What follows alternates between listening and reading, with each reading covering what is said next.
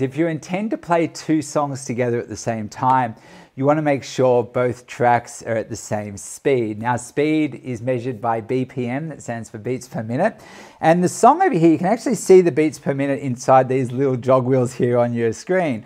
So what happens is, this is your tempo fader, and this is where you change the BPM. So 0 there is the actual speed that the song comes at, you know what I mean? So that's like right there, 0. That means this song's original speed is 124 beats per minute.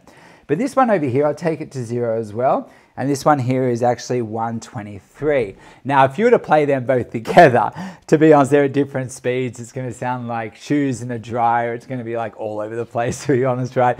So what you want to do is you need to match the BPMs of both songs, and you can do that with the tempo fader.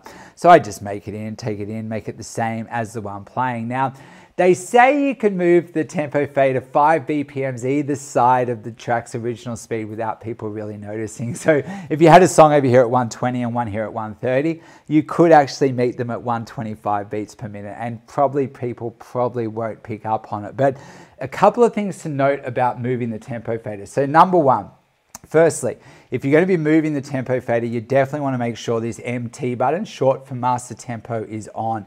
Now, on club equipment, that button will be right above the tempo fader here, and on a lot of the more expensive controllers, it's actually on the gear right near the tempo fader.